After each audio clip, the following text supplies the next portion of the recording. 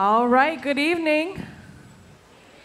Welcome to the Corning Museum of Glass and our amphitheater hot shop. We have a guest artist. We have Catherine Labonte. How about a big round of applause?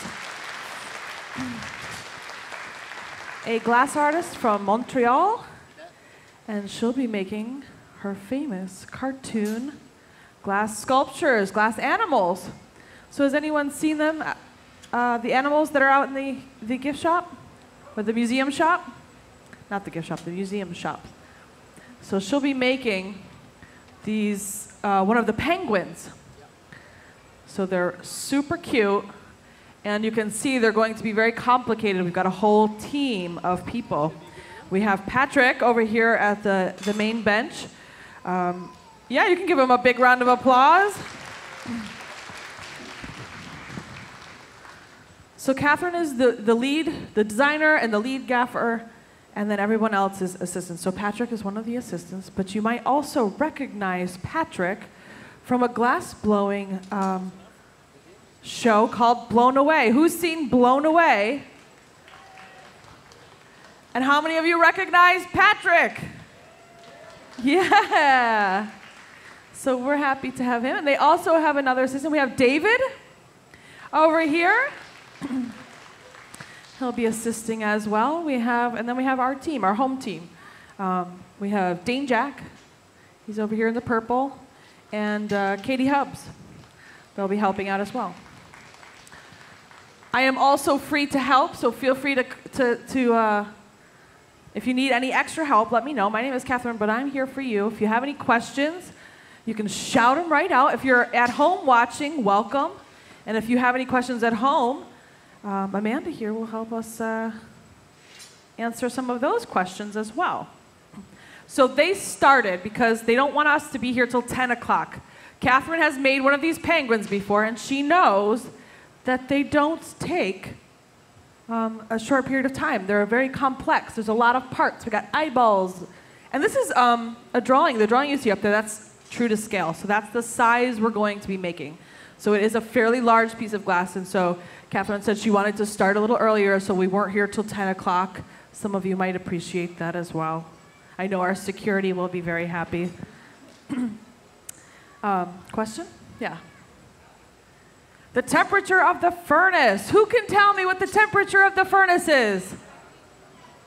2,100 degrees Fahrenheit. You got it. You were at some of our shows today, right? Yep, I recognize you. So you've taken in the information. Now, 2,100 degrees Fahrenheit, that's about the same temperature as hot lava, yeah. So these are very extreme temperatures. The glass is very hot, and when the glass is at these temperatures, the glass moves a little like honey. It's very soft. All right, so it looks like Patrick picked up a little bit of black color bar. This will be for the body of the penguin.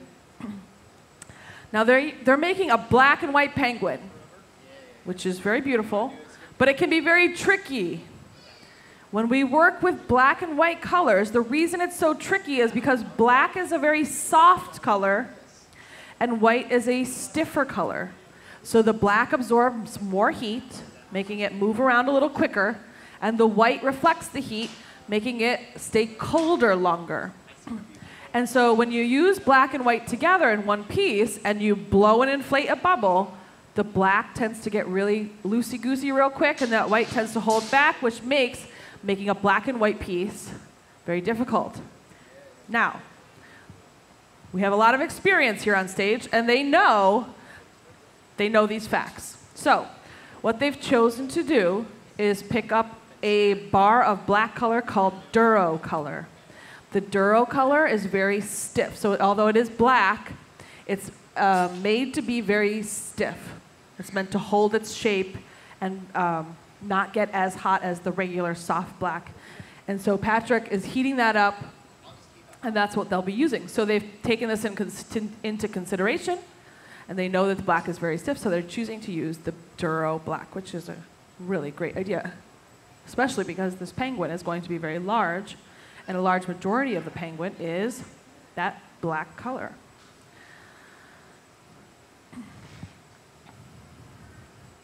So he's heating that up. That black color, it looks orange because it is so hot. You got it. So they're going to melt this in, get everything running nice and hot, and then they'll start a bubble in the glass. So they're very busy over here. They're making the eyes. They're making the eyes ahead of time. I'm pretty sure they'll probably make the feet, the beak. Oh, here, look, here we have a penguin. How cute is that? If you would like to take this penguin home, that is very possible because it's for sale, I think. Is this for sale? This is for sale. You can adopt it today. There's little ones too. And it's quite adorable. Look at it. It's so cute. How much is the penguin? Hey, Megan, how much is the penguin? Well, this is the fun part. You get to pick it up and lift it and look at the bottom. $2,000.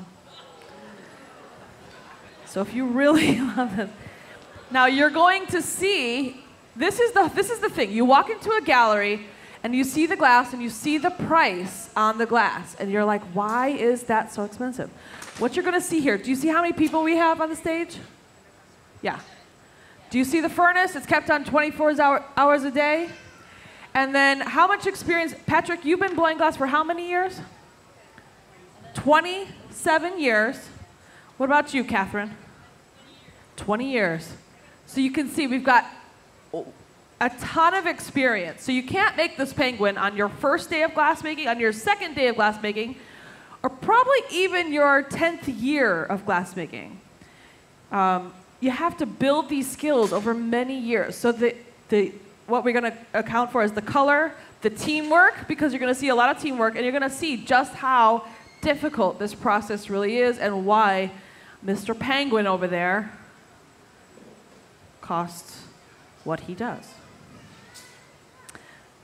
I did hear that there is some smaller penguins. They're probably still a little pricey, but you will see with the experience. You're paying for masterpieces here. You'll see just how difficult this really is. The small ones are a bargain, we said. What are our small ones? 162, that's not bad. Yeah, nice, this size, that's a good size piece of glass, and that's a good price for a size of that piece for well-known glassmakers as well. So if you feel like you need to take one of these penguins, that is very possible today. She's got all sorts of other animals. I've seen elephants, dogs, cats, mice. They're so cute. They have these eyes that pop right out of their head. I was reading a little bit about Catherine's work, and she said she was very inspired by cartoons. And so she's going to take those cartoons and make these beautiful glass sculptures. So this is the eyeball. You can see the scale here. The eyeball is a very large eyeball. She made the first one, then she measured it so she could match the second eyeball. And so this will be the eyeballs will be even-sized. She shapes the glass right in the palm of her hand using the local newspaper. Folded up, soaked in water, and it's one of our favorite tools because that's really the only way we can shape our glass with our hands. Now, they've got the black duro. Now, black duro is so stiff that they probably don't, is that why you don't want to use it for the whole piece? It's because it is so stiff that we want to add a little bit. So they're going to add a little bit of just the regular soft black over top. So the stiffer black underneath, or the duro, will kind of hold everything together. But then we're going to need a little bit more black because we need it to be very dense so we don't see through the penguin. If we don't add enough color, we can see right through the penguin. And so we're going to add some more of that softer black on top to build up the amount of color that we need. So here's the first eye, the second eye. They're going to flip this around. So Catherine cools that jack line. And with a light tap, it pops right off. Feel free that anytime they break the glass and it doesn't hit the floor to give them a big round of applause. Because as we know, well, we know as glass makers, or if you've seen a demonstration today, you know that glass is very fragile and it will crack and break and it will go wrong at any moment. And so anytime the glass is on the pipe and off the floor, we're pretty happy about it. All right, so they're gonna overlay some color over here. So Patrick's got the Duro black. Dane's gonna bring over the hot, soft black, and they'll let it drip right onto the bubble. And then we call this a color overlay. So they're going to push the glass all the way around the color.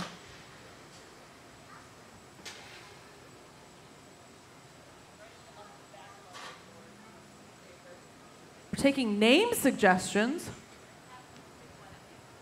This is exciting. We're going to name the penguins tonight. So we are taking suggestions. You, earlier today, you were at the Bubblehead demonstration, right? So earlier today, we made a Bubblehead, which is our museum's kind of character that we make at a show at 11:30. And we made this crazy Bubblehead with 4 eyes and horns and 1 hair out of it, top of its head, and it was really crazy looking. And one of our guests came up with an idea to name him or her, I forget, McFlurry de Dur. What a great name, right? So we already have someone in the crowd that's really good at naming characters.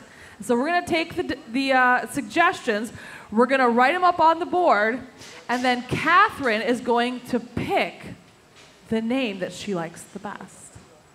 Okay? So let's start off. Did you have a suggestion for the penguins? How many penguins are we naming? One, only one, the big one. The one she's making. We're gonna name, these already have names, obviously, because they exist already. Duh.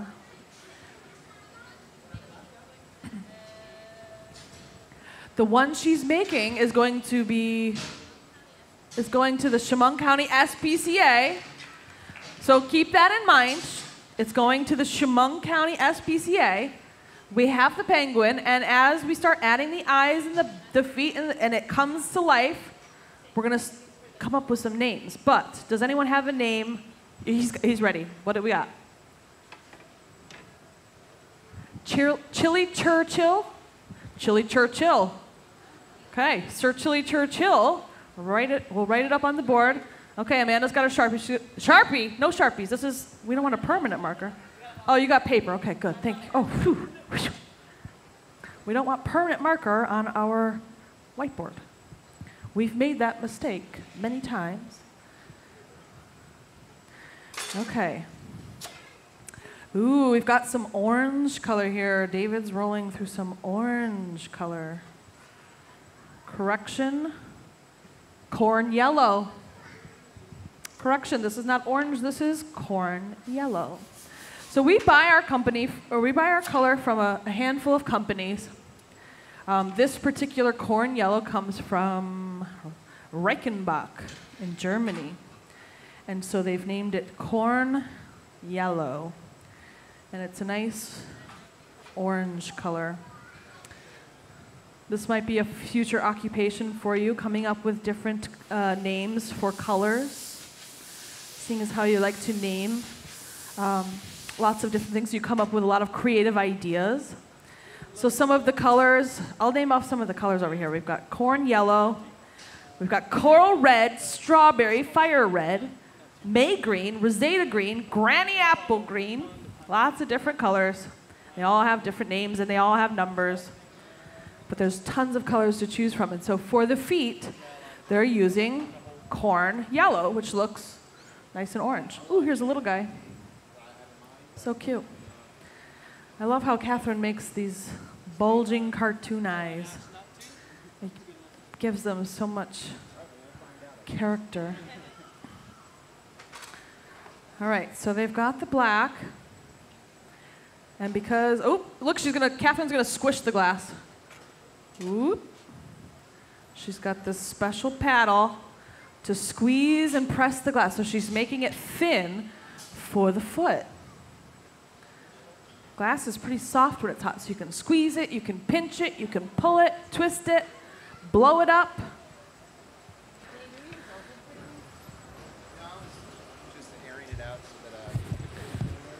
We're taking measurements. We want this penguin to have the same size feet. We don't want them to walk around with a little foot and big foot. We want them to be somewhat matching. All right, so Patrick has gathered more clear glass over top of this. It looks like it's grown in size, but that's just the magnification properties of the thick clear glass. That's what makes paperweights so special. And I looked away for just a second, but it looks like Catherine's drawing on sort of like the tendons for the toes.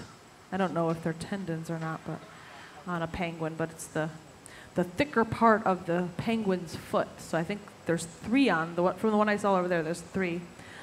So David brings over this fresh, hot, clear glass, and watch how they just kind of drag that on there.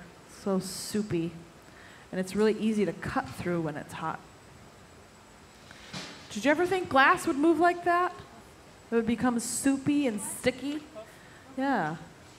So we always think of glass as a cold, hard, sharp material. But here, it's very hot, soft, gooey, and it's even a little sticky.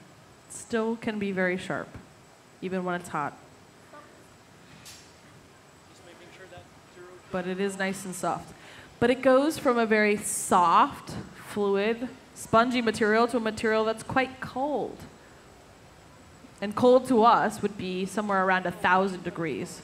So if we ever let that glass get too cold, it would be right around 1,000 degrees, and that's when it becomes susceptible to cracking from the cold air. So look at, there we go. I got the nice little foot there. So what we're doing is we're doing all the prep work. This is going to be the body, or maybe this might be the fins. I'm not sure. The arms. Let's see how they did this. It looks like they may have cut the bubble. Yeah, they just kind of pull it out of the bubble. So the arms or the wings will come out of the bubble, so they won't be separate bits. So when you make a complex sculpture like this, you have to do a lot of the work ahead of time, or you have to have a very large team so that you're not working all day long on one piece. You can see it's going to become pretty crazy once we start putting everything together, and it helps to have a big team, which I think is one of the most fun things about glassmaking. It's not something you go off and you do alone usually. It involves a team, and the team works together, and this team looks like it's going to work very well together because everything's happening. And everything's going really smooth. All right. So Catherine's pulling out the webbed feet for the penguin with the tweezers. See, she pulls with both tweezers. It's tricky because you got to keep the glass turning at all times, or else gravity will take over and pull it towards the floor.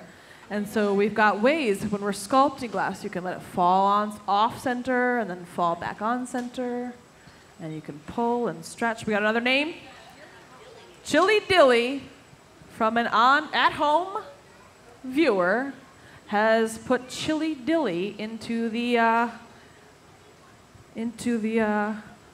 running. All right, it looks like we've got another name.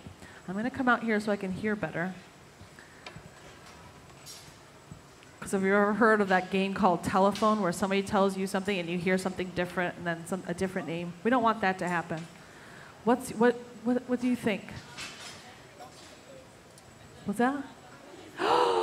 Onyx the penguin. I love it. Nice. Yeah, high five. Oh, we got another one. Funk with a K.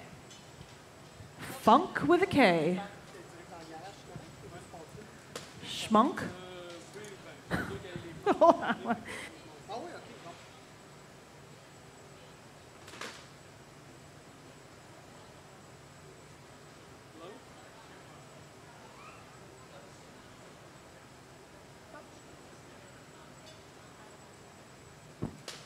Okay, so it's not just funk, it's funk from Chemung.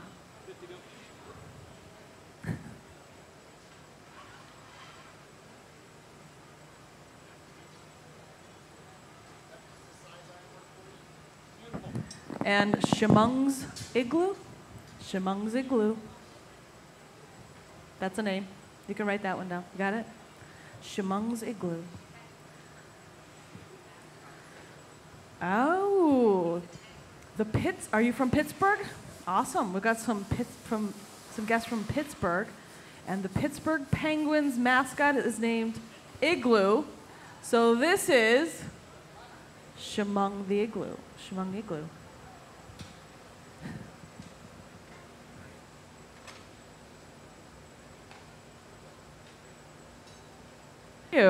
We're getting some helpful hints as well. If we use Sharpie on the whiteboard, we can use Lysol to get it off. Thank you. That helps. Yeah, awesome. Good. Okay. Do we have a question or a name? A name. Yeah, you can give him a round of applause. One more name over here.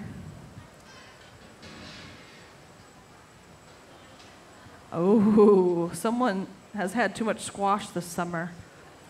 We have a name, Butternut Be Squash. Do you have a garden at home? Is all you're eating squash? Yeah, what's yours name? Flipper the Penguin. Awesome. Okay, we got another one over here. Yes?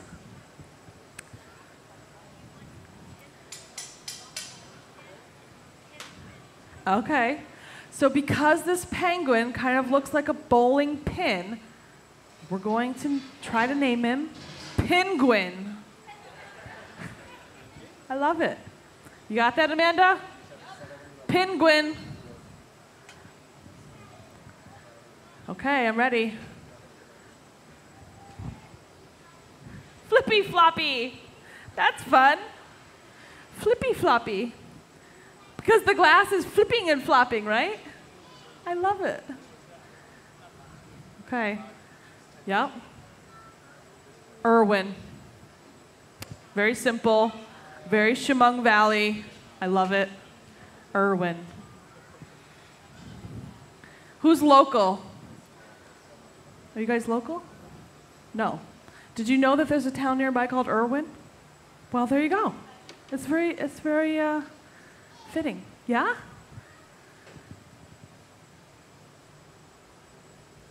Tiao. Tiao Tiao. T-I-A-O. T-I-A-O. Tiao Tiao. In Mandarin? In Mandarin, Tiao Tiao means jump. Jump, jump. Jump, jump. I love it. Shay Shay.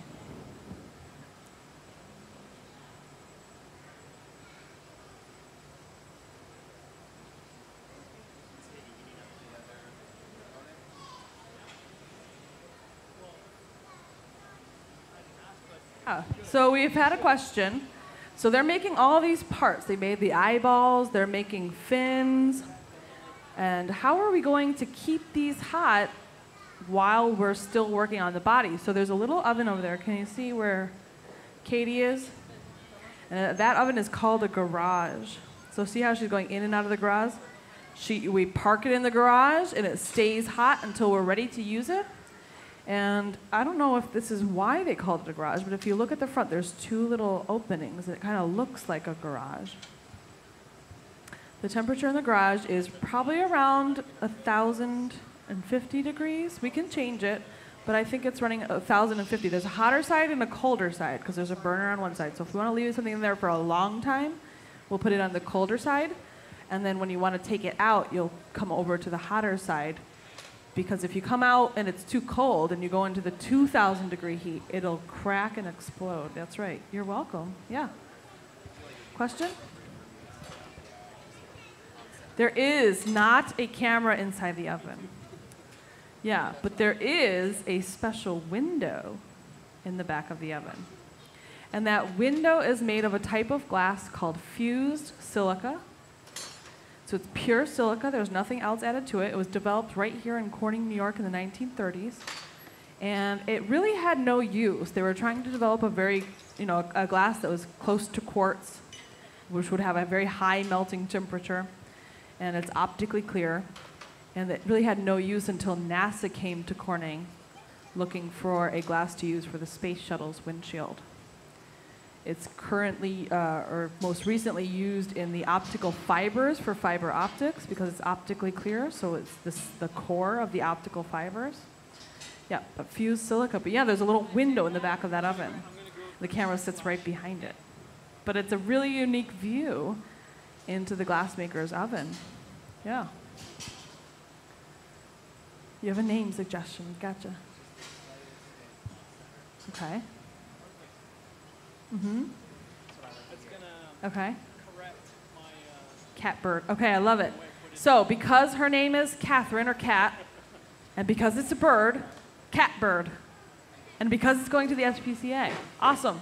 Catbird, we'll put it on the list. Who's got another name for me? Yeah.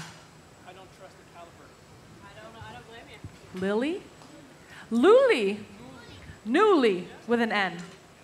Newly the pumpkin. Oops. Pumpkin. I got pumpkins on the brain. I'm ready for fall. Newly the penguin. Nice. Okay, we've got more names. Yep. What's your name?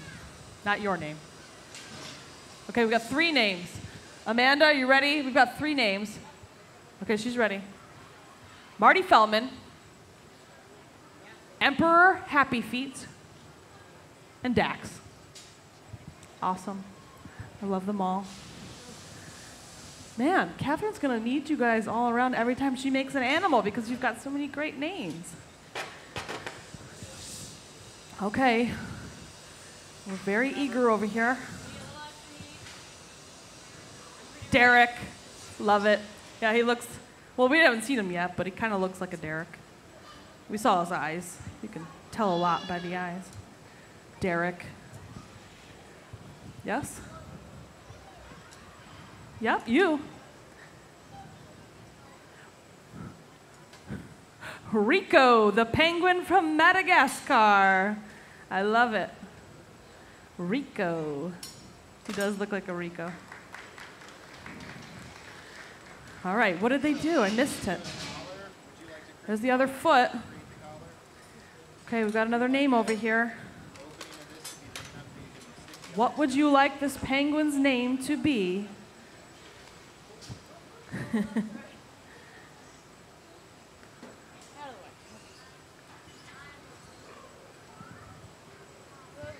Groot? Yep, Groot. There we go. And his sister wants Carlo? Carlo. Ooh, Carlo. It means he's cold in Hebrew. Awesome. Yeah, I bet he is cold. Penguins are usually cold, so that's a good name. Wow, such great names. Anybody else? Don't worry, this is not the last call. Okay, what's your name? Huh? Not your name, sorry. I keep saying, what's your name? That's very confusing. Okay, good. That's all I wanted. Weeble wobble. I love it. Weebles wobble, but they don't fall over, right? So hopefully this penguin doesn't weeble wobble. That's the tricky part about making glass, is making it stand up. Because when you're making it, it's on the end of a pipe. And so you're turning it, and you never know if it's going to stand up until you have to stand it up, which is after you break it off the pipe, which can be pretty tricky. All right. All right, if you have any other names, let me know. I'll come around. I'm going to come back down here and see what they're doing. And see, they've got another foot in the making. Patrick's applied the white color for the belly, right? I think. Yeah? You have 2. Okay. What's the second one? Aaron. And Brian. Burr, because he's so cold. Brian. And Aaron. Aaron. Gotcha. Nice. Yes. Mr. Waddles. Yeah? Willie or Billy? Willie the penguin. Nice, awesome. Yes? Mighty penguin, because he is a mighty penguin. That's for sure.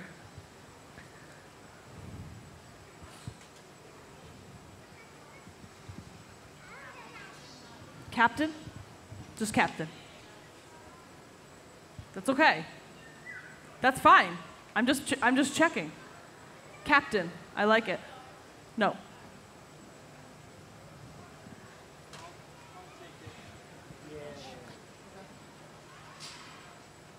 Captain Chili. Good one, right? Yeah? Corning Win. Like Corning Penguin. Corning Win.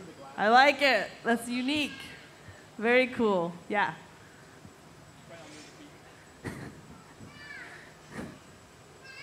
Major what? Wiggle bottoms? Major Wiggle Bottoms.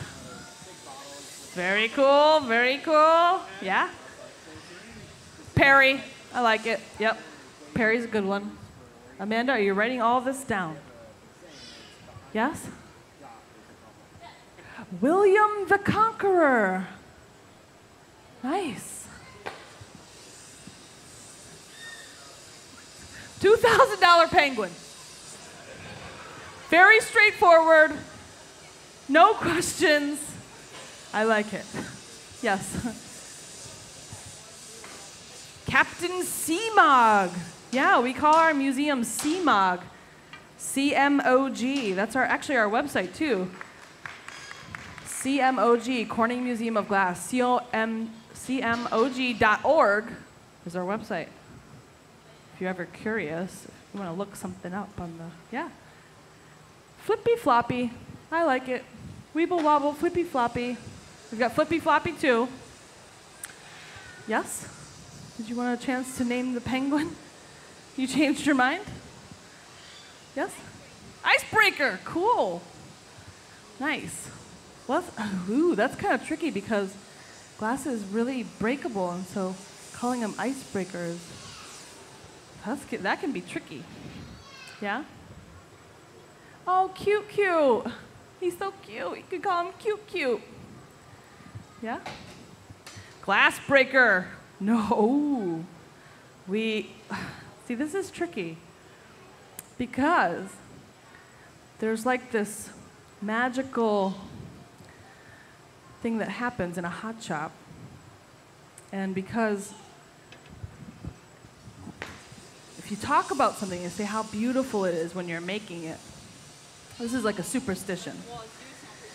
So if you make this bowl and it's the most beautiful bowl we've made and you're watching it being made and you say, oh, this is so beautiful, it never makes it into the oven.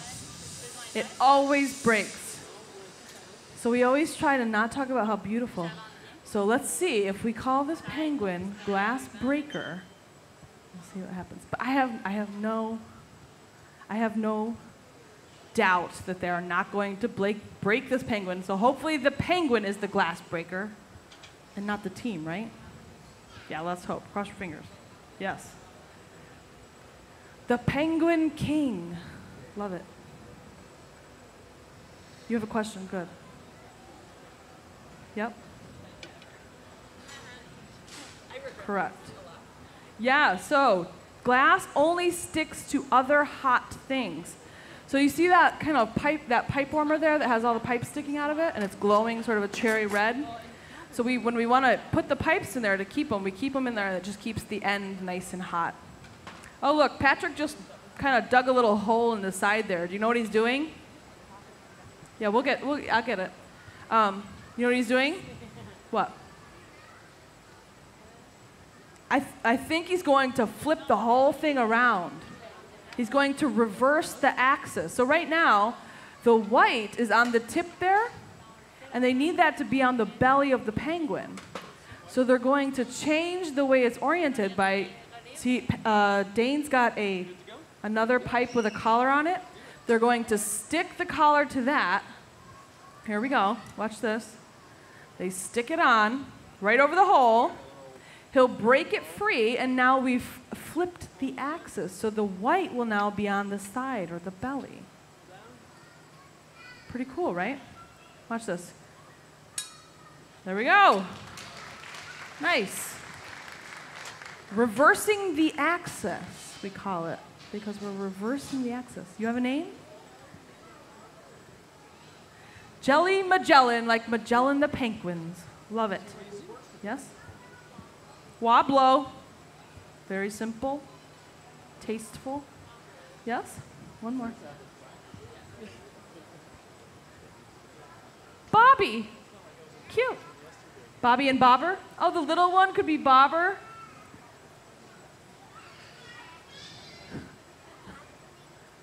Oh, the actual name is Bopper. Cool. I like it. Bopper. But you accidentally said Bobby. So that's totally okay, because it's kind of nerve-wracking.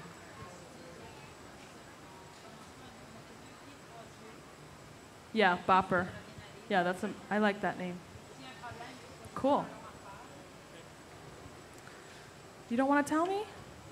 I'm right here. I sat in the crowd right behind someone who said, I don't want to tell her what my name is. And I said, I'm right here. Okay, so the name Bopper means his eyes are popping out, like Popper, like eye bopper. I know, isn't that cute? Because his eyes are like a cartoon, right? Yeah, so Catherine's inspired by all these cartoon kind of animals, and so because his eyes are popping out of his head, it makes him look very silly like a cartoon. Whoa. I hope they don't pop out onto the ground. But they look like they're going to, so it makes them look silly. I get it. You sure you don't want to tell me? Yeah. Well, if you change your mind, you let me know. All right, so they reversed the axis. They've made the feet. They've made the popping eyes for Bopper. Maybe his name's Bopper. We don't know yet. So it's tricky working on a blowpipe because you have to make this thing, and it's kind of on the side. So by flipping the axis, the belly is now on the side, and now they can stretch it out like a bowling pin. They can now get it hot and stretch it out to give it that shape. You got a name? Oreo. Yep. Black and white Oreo. Yep. Yep. That works. Two gathers over this? That came from the internet. Yes, we do. Oh. Oh, I don't know this Richard penguin. Patrick, because he's the one making big pieces. Flubber? I Flubber? can always make this size, Yeah. you know, the small size. This is my size. Yep. But I love making big pieces. But Way up there. Do you want to shout it out, or do you want me to run up there? I feel like I should have gotten that. Okay, come up there. Okay. This is not something we want to be shouting.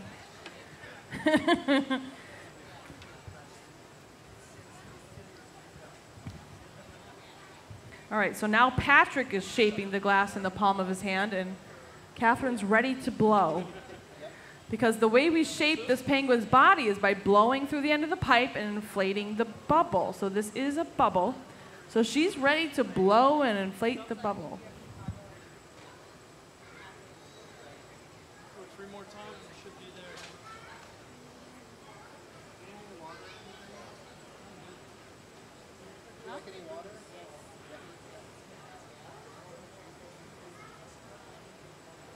Oh, cool. Opus the penguin. Because it's kind of cartoony, and this is an old cartoon. Opus the penguin. Nice. So that's another option. We've got options. We're not short. That's Opus. Oh, he's so cute. Nice. I love it. Yeah. Tuxedo Tim. He's always ready for a fancy affair because he's always wearing his finest black and white tuxedo. That it? There was somebody else up here. Who was it? Yeah?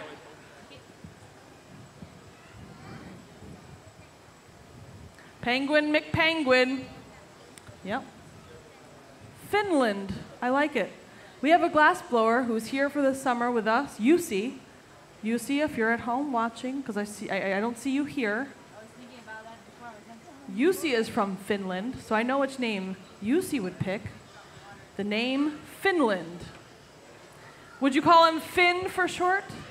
Because he also has fins? Yeah, maybe. Oh, you called him Finland because of his fins. You are not from Finland, okay? You're from New York. Whereabouts in New York? Rochester. I think I know this because you were at my Don't Try This at Home show and you asked me, I went to Rochester Institute of Technology and you asked me what was my favorite thing about Rochester. I remember this. Actually, what? Yep. That's right. Yeah. Tuxamillion. Tuxamillion. That's our next suggestion. Tuxamillion. Catherine is going to have a really hard time picking from these names because there's a lot. All right, what are they doing down there? They're marvering the glass. This table, this steel table, is called a marver.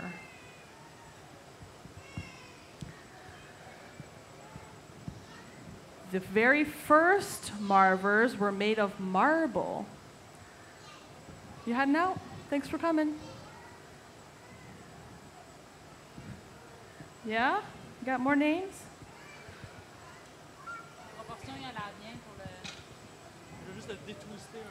Danquin? Danquin. Yeah? Captain Cook from Popper's Penguins? Oh, the book? Cool. Ice. King of the ice?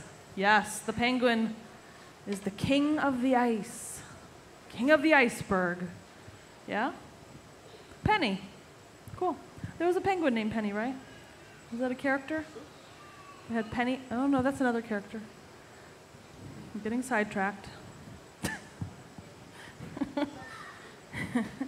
Do you see Catherine blowing through the end of the pipe? How hard do you think Catherine has to blow to inflate the hot glass?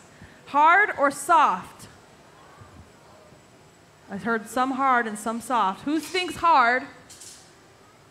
You weren't at the Don't Try This at Home show, were you? Who thinks soft? Yeah, this glass is so soft that she doesn't have to blow very hard at all. She blows very soft and the glass blows up nice and easy. Now they're cooling it off. See them blowing on it with the cold, compressed air? This is enough glass to make a pretty small penguin. So I don't know for sure. David, are they going to gather over this? Dane? Twice? Wow. Okay, they're going to gather over this twice. You know what that means? It means get ready because this is going to get pretty heavy and pretty big. So watch this. So Dane's going to make sure they have wooden blocks big enough to shape the hot glass. I'm glad we got all that name business out of the way because this is going to get pretty exciting here and things are going to start happening pretty quick and get real serious. I mean real serious. They're going to gather twice on this. That means a lot more glass. I think this is going to be the last call. So if somebody's sitting on a name that they just have to shout out, we're going to take 3 more. Okay. SPCA, Sir Penguin Cares a Lot. I love it. I love it. Yes? Kevin. Kevin. The what? From 3, 2, 1 Penguins. I don't know this, but. Carnelian? Carnelian. Dr. Poutine? Like the Canadian snack? All right, well, they're from Montreal. Do you eat poutine in Montreal? Yes, they do. So it's Dr. Poutine. Very cool. Do you like poutine? Of course. Who doesn't like French fries and gravy and cheese and what else? Everything you can imagine? Put it on there, yep.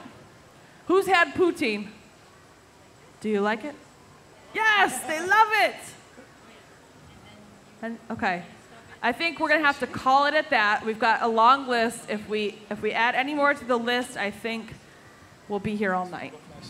So now we're gonna watch the glass blowing. And now we're all thinking about poutine and what's for dinner, right? Yeah. Kevin? Kevin. Yep. That was the second to last Kevin. Yep. Okay. Right before Dr. Poutine, there was Kevin in the running up. Are they gonna blow it now? No, they're gonna get more glass. Watch this. Okay, here he goes. Into the fiery furnace with the bubble. He's kind of just gonna throw it in there. And then he's gonna turn, and watch what he comes out with. Like what? Like the wheels on the bus. Turn.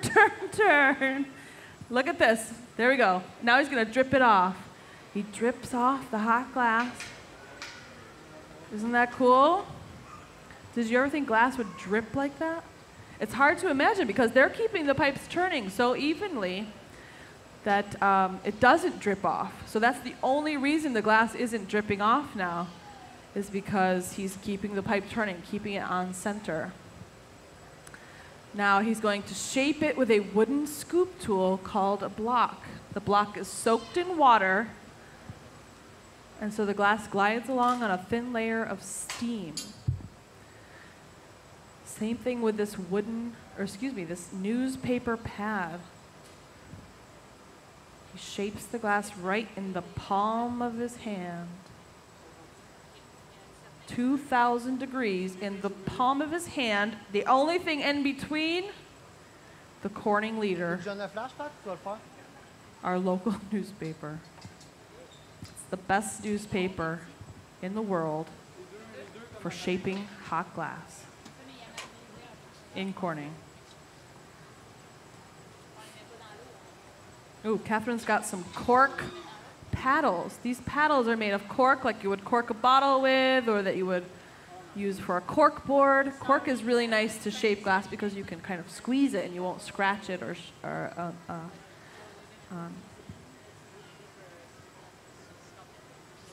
distort it. You can just squeeze the glass into sort of a lollipop shape. So this will allow them to probably contour the wings. So there you go, shaping the glass with the newspaper, keeping the pipe turning, and David's ready to blow.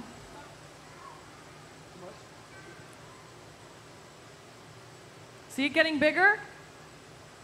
So he's blowing, and he only blows as hard as Patrick asks him to. So Patrick will say blow hard, blow soft. He'll also say start blowing and stop blowing. So Patrick is the person in charge, the gaffer, the person sitting at the bench. Gaffer meaning the foreman on the team, or the basically the person that's calling the shots. So in movie credits, you'll see the term gaffer, and that's the person that's in charge of the lighting design. So there's no glass blower in the credits in the movie set, but there is a person in charge of the lighting design. So here in the hot shop, it's the person in charge of the team.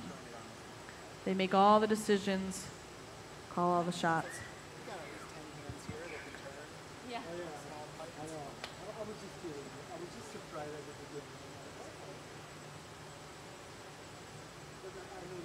Okay, so we've got the penguin's body well underway. You notice that black color looks very red and orange. If we ever see this start to get really black looking, then we know that the glass is getting colder. Yep. So as he doesn't heat this, he's going to gather over this again. Can we play that furnace animation?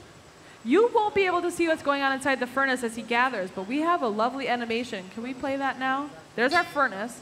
There's a big ceramic crucible that holds about 1,000 pounds of clear glass. Patrick will go in, push the bubble below the surface, and turn, turn, turn, just like the wheels on the bus. Gather out some of more of that molten material. All right, they're getting ready. The most important thing to do is cool off the pipe. Because yes, the pipe does get hot. People ask all the time, does the pipe get hot? It most certainly does. And so David is actually over there in a trough of cold water cooling off the pipe. We call that a pipe cooler. And that allows us to get a nice wide grip on the pipe so we're not holding it like a fishing pole. It'd be really hard to hold that much glass if we held it way back in the colder area, but by cooling it off, we can get a nice stable grip on the pipe. Now, they're having a team powwow. This is the best time to do it because after this, after we gather the glass, it's going to be go, go, go. So they're having a little team powwow, making sure they have all the tools ready because here we go. He goes back in for the fresh gather. The fresh gather. There he goes. Pushes it in there. And he kind of turns against the wall. That allows him to gather up more glass. This is kind of like gathering honey out of the honey pot with a honey dipper. And comes out, look at it drip right off. And when he's dripped off just the amount he wants to drip off, he brings it back up level. And what do you think? What do you think about that fresh gather? That's a lot of glass, I can tell you. It's pretty heavy. I can't tell you how heavy because I haven't touched it, but it looks heavy. And I know because he's holding it on the end of a pipe that it feels a lot heavier now than it will tomorrow when it's close to the body.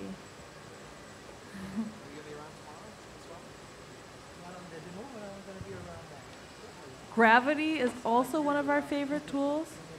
So every now and then you kind of see him kind of dip it up like this. And the glass starts to fall off the end of the pipe.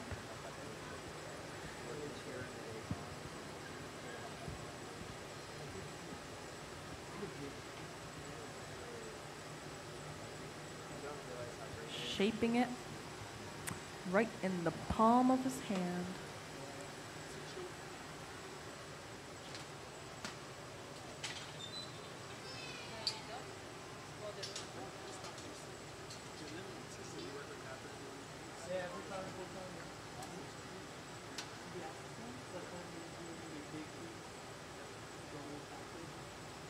All right, so they're in their reheating oven. This is also called a glory hole. But it allows us to reheat the glass after it's been removed from the furnace.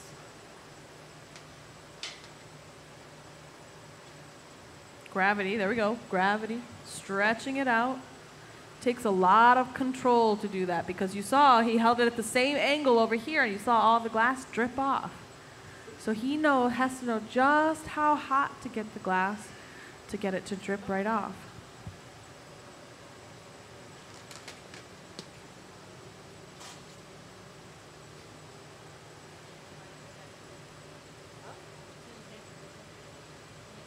All right, so he's marvering the glass. Marvering does a couple things. It cools it off quite a bit because the metal table is cold. So the paper will shape and cool the glass, but it won't cool it as much as the cold metal table.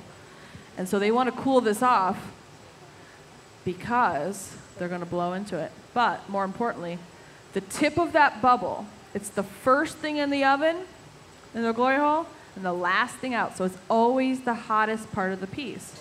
And so if you don't cool that off and you blow, it could always become too thin there at the top. And so they always cool that off before they blow into it so they can keep that nice thickness at the top. Because we don't want to like blow the bubble right through the head. And then they wouldn't have a head anymore. It would be blown away, just like the show. How many of you are going to go home and watch the show Blown Away? And you can say, I saw Patrick work live at the Corning Museum of Glass. It's a fun show. They have all these challenges. So it's kind of like any competition reality show where they have, you know, they had about 10 glassmakers. And each episode, they got a new challenge. And so over here, on the wall over here, we have pieces from each of the contestants. So Patrick's piece, I believe, was the, let's see, the one from the challenge where the guest judge was the sommelier. Yeah. Patrick, over here, it's the wine glass and the decanter. So for that challenge, they had the guest judge, who was a sommelier, and they had to create a vessel that would hold wine. And so that's the piece we have from Patrick over here from the show Blown Away. And so it's a really beautiful piece, a nice wine glass and a beautiful decanter. So you can check that out as well.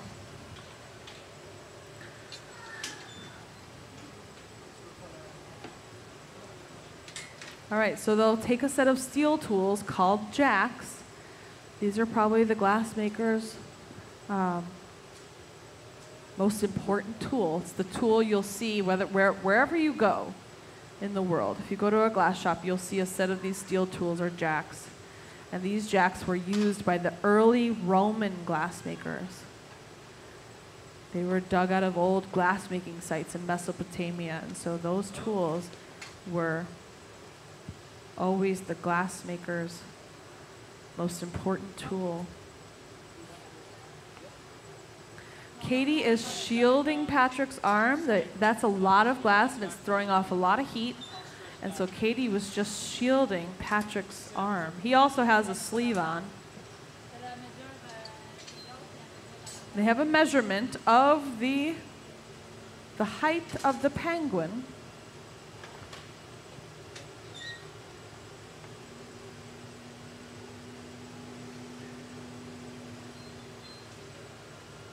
All right, Dane's getting that nice and hot. Using gravity again. Now you can see how this penguin gets all of its height from using heat and gravity. And that jack line is so important because that's how we're going to break the glass off of the blowpipe. Here we go again. Katie's shielding. Patrick is papering and turning. Dane is helping out on the backup turn, and David is blowing and inflating the bubble. And Catherine's here ready and waiting to help them out. So this is her piece, but not all glass artists are able to, or want to lift this much material. This is really hard on the body, and so if you're not used to working large like this, it's nice to have somebody else do the heavy lifting for you. And so for the smaller pieces, I'm sure she's at the bench, but for this piece, she's kind of guiding the team along. So they've got the measurement. This is how tall they want this penguin to be. And so they've got the caliper readings. Because you can go from a drawing, but it's most important to, it's hard to tell once you have it out in the end of the pipe. Okay. And then right back into the heat. Any questions so far? Are we doing good? Doing all right? Yeah? Yeah, so why are they not wearing any gloves? You see them wearing some sleeves on their arms, but no gloves. Now, although it would be very nice to wear gloves, it would be also very difficult. So it would be like trying to type an email or play the piano or play the guitar with gloves on. It would be really difficult to turn the pipe, to use the tools. And so we don't really need to wear gloves too much. Every now and then you'll see them wearing gloves. But for the most part, we don't really need to wear gloves. And if you go anywhere around the world, you don't see glassmakers wearing gloves. But it seems like the obvious choice. Yeah, but we don't wear gloves. Yep. Question? Yeah. Je vais juste, on va tourner, je vais juste avec le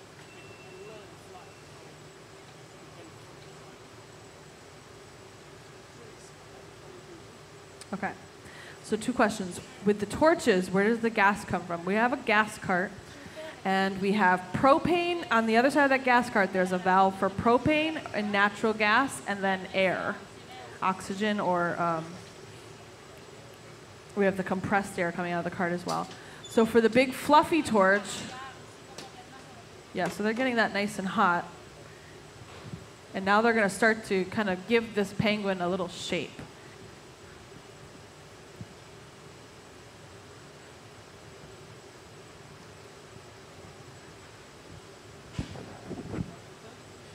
So for our fluffy torch, which is the big one that's kind of like the weed burner, that's propane. And then for the torch you see them light every now and then, that's kind of the one that is burning blue. That one is natural gas and oxygen. So this one's propane, and then this hot torch, which he's going to light here in a second, that is the natural gas and oxygen. So it burns at a much hotter flame. There we go, there it is. So that torch runs around 3,000, 4,000 degrees. And that will allow him to spot heat certain areas. So see, he's going to start to heat up the areas, maybe for the wings. He's going to start to heat up those lines and carve into the bubble. So they're going, now they can't keep it turning because they want to focus on 2 spots. So now they're going to start to kind of do this flip back and forth. Let it fall off center, let it fall on center, and work on the wings. And then the second question is, where do we get our color? So there's a couple companies that we buy from, and we buy from Gaffer Glass, and they make color. We buy from Hot Glass Color. We buy from Olympic Color. But the companies are Reichenbach in Germany, and Gaffer Glass, they make their own color. So you can buy all the different colors from the different companies, and they're very good at getting the recipes down and making sure that they're compatible with all the different colors and all the different types of glass that people use. Yep. So it's like baking a cake. You might be the chef, you might be the person baking the cake, but you're probably not the person making the flour, making the sugar, doing all that. So you buy the ingredients from someone else. There are glass makers that make their own color, but usually we leave that to someone else because they're very good at it. Yeah?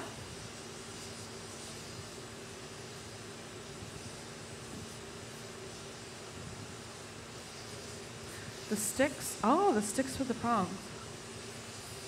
These are forks, and so if we were going to make like a bowl or a vase, because we couldn't carry the bowl or vase into the oven, we can catch it with the forks while it's hot and load it into the oven. So for this penguin, we won't use the forks. We'll use gloves. We'll use Kevlar gloves to catch the penguin and put it in the oven. But if you're making like a bowl or a vase, this is a nice way because you can stick it in the oven without sticking your arms and face in. If you put the gloves on, you have to stick your arms and face into the oven. So the tongs are nice if you are making a vessel to stick it into the hot oven. Yep.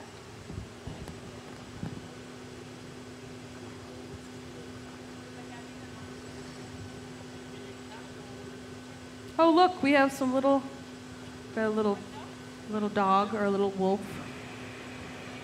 Got a little bunny. See this little bunny is so cute. A little kitty cat. So you can buy a little piece of Caffrins as well. And these are 24. So you can adopt a little guy too. They're really cute.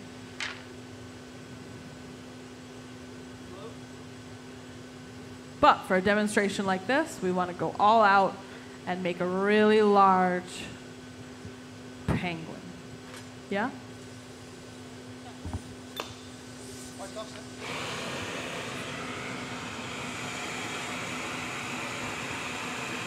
Yeah. So these are all molds. So the glass Catherine and Patrick and David are making today is freehand glass making. So it's offhand glass making. There's no molds. They're not using any sort of molds to blow the glass and create the shapes. But like the vase over there and some of the pieces where you see they have these like thicker lines, like the vase I picked up with the forks, it has those thicker lines. We'll use some of these optic molds to get that texture. Yep. But for this one, it's just offhand glass molding, just no molds, just shaping the glass freehand. Yep. So you can see we've already started to get the contour of the wings, maybe the shoulders, or oh, that's the bottom part of the wings. That's right. We're backwards in the oven. So now they're going to start to maybe pinch and pull out. Do you have a puntetto? Or is that? Yeah. So they might even use this this cold punty that Dane's made, to not transfer the iron, but to stick to the glass and pull out the wing. So they want just a little bit of glass on the end of the the rod that is sticky but not hot.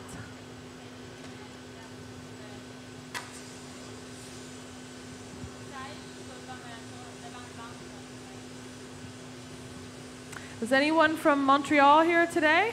Oh, we've got a couple. Nice. Welcome.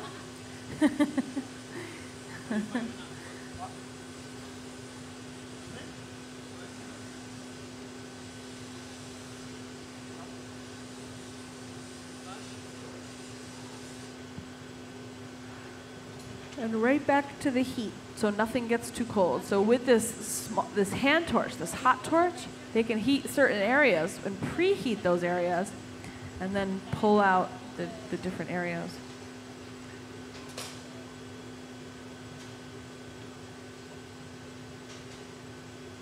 And then using those cork paddles as well to shape and contour the glass. That's why the cork is so nice, because they can really carve into the glass without scratching it or marking it up too much. If you used metal, sometimes the metal will kind of leave a chill mark on the glass. Or if you use wood, it could leave burn marks in the glass. So the cork is really nice. And Catherine right now, she's heating up that, what we call the moil.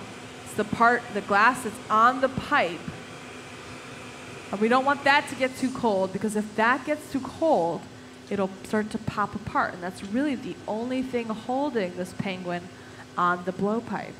And so we really want to make sure that that stays nice and hot.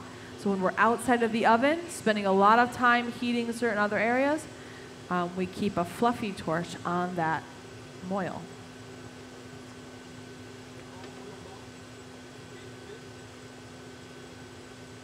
And a lot of the things we do, we learn from experience. So there's, many times where beginner glass makers, they do work like this and they don't heat that moil, and the moil starts to pop and crack, and then you lose the piece. And so sometimes those cracks can shoot all the way down the bubble.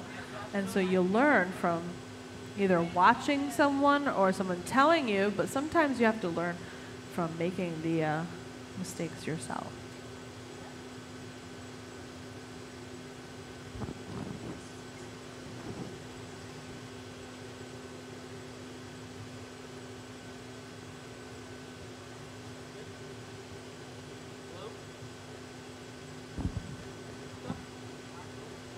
So Katie's also there, she can cap the pipe, which will keep the bubble intact, and will collapse the bubble as they shape it. But she can also blow and inflate the bubble as they're working.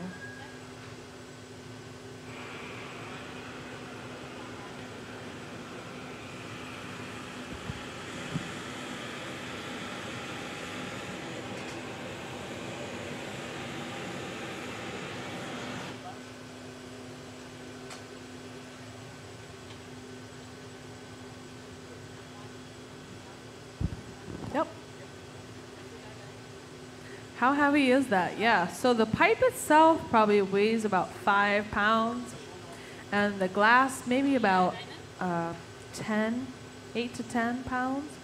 But like I said, if you pick up something heavy, like this mold, if I hold this mold right here, it's not too heavy, it's kind of manageable. But if I hold this mold way out here, then I can feel it. I can feel how heavy it is, and so it's going to feel a lot heavier today out on the end of that pipe and having to cart it around and pick it up and move it and keep it turning. So it's going to feel a lot heavier right now than it will tomorrow where we can hold it in our hands. But it is a good amount of glass, so it's pretty heavy. Yep.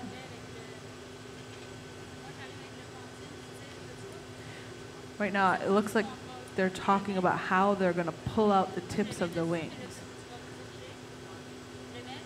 They're speaking French, so I have no idea what they're saying. But I can see by the movements, they're pulling out the wing. I can tell, I can pick up on that. Glass making is very kind of, it's done pretty much the same all over the world. And so you could work with a glass artist that you didn't speak the same language. You could draw a picture or explain things in motions, showing different tools. And so you can work with, but the fact that I saw Dane walk by with a cold punty, and now Catherine's making this gesture, kind of like pulling up and out the tip of the wing here, kind of leads me to believe they're going to pull out the tip of this wing right here with that cold punty.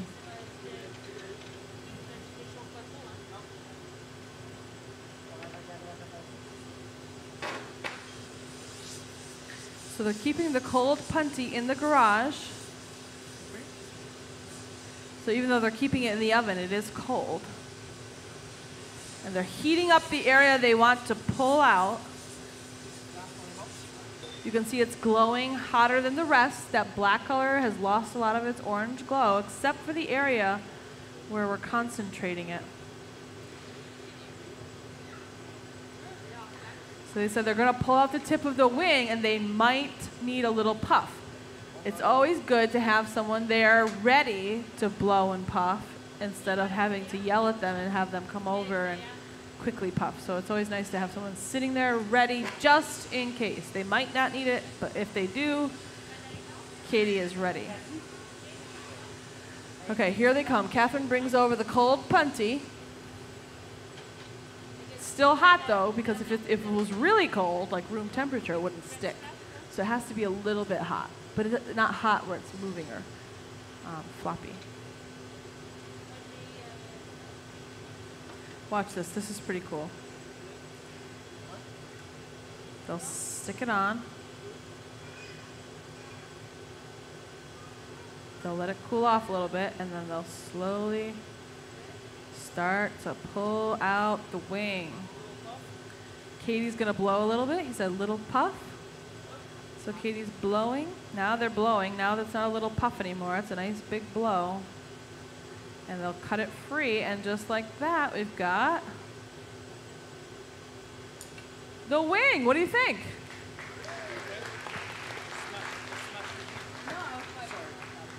Don't do that again.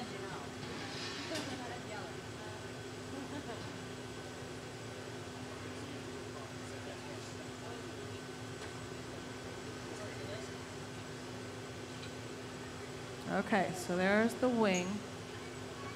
The other way to do this is to add the wing on, and sometimes that can kind of look,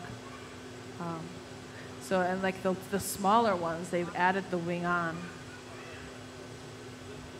See this one, they've got an added bit for the wing, so you can add on the wing, but in this case, they've decided to pull it right out of the bubble, so it gives you a different look.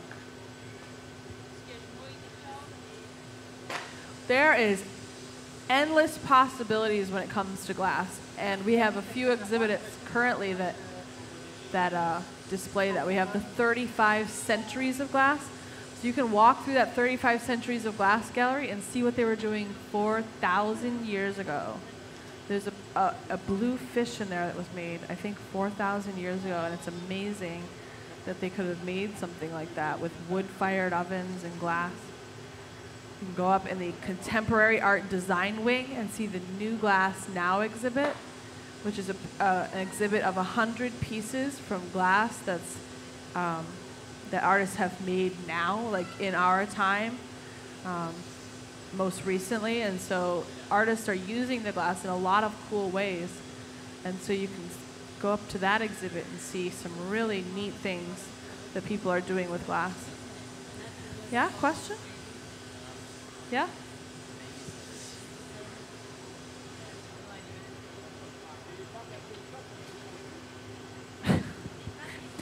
We have a question from the crowd. Is anyone on the team craving rotisserie chicken? Now that you've said it, yeah. Now they want, not fried chicken, rotisserie chicken. Because they turn the pipe so much? You mean rotisserie penguin? Oh, no, we're not cooking the penguin, we're adopting the penguin. We are not cooking the penguin. We are not getting hungry. We want to take this penguin home, uncooked. But we do have to kind of cook it to make it. So I see where you're getting. Yep.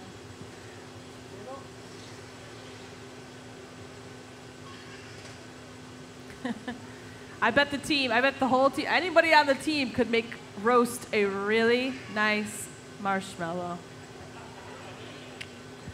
Perfectly evenly toasted all the way around. Not in this oven. On a campfire, of course. Yeah, unless you want a burnt marshmallow. All right, so they're stretching and pulling the wing out to match the first one. And then they cut it free with those diamond shears. Yeah! Awesome.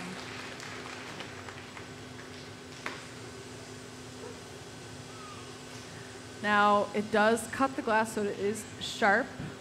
So they use that little torch to fire polish the sharp cut edge.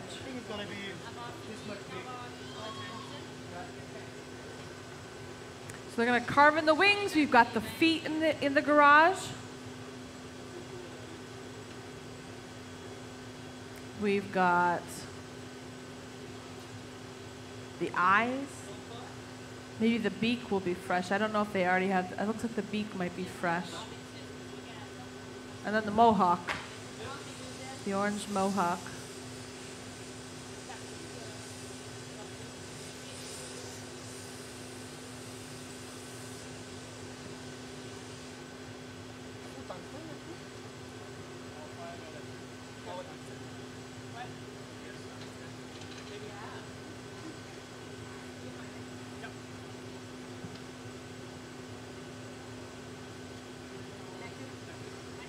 Did everyone have a good time at the museum today?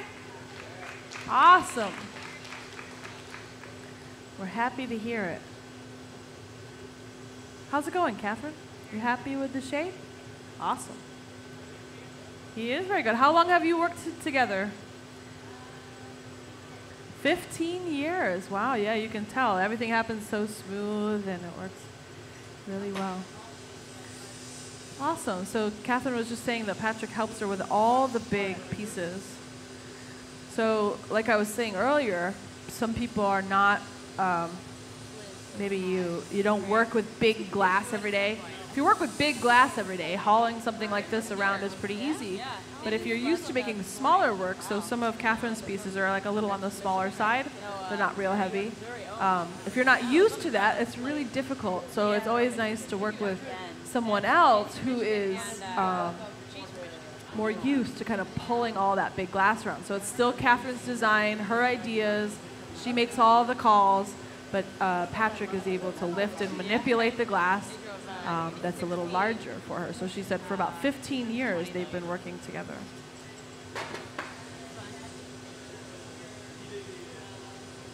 Oh, nice. Oh, cool. So David's her full-time assistant, and he's been working with Catherine for about 6 years. So like we said, glass making is very much a team effort. And so You usually have an assistant, if not more.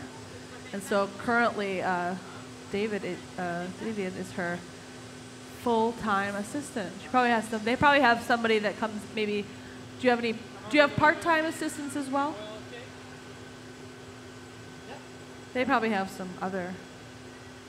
What's your average team size when you work?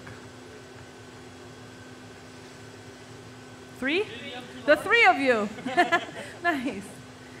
So the 3 of them. So here we got a couple extra people. They're living large today. They got 5 assistants.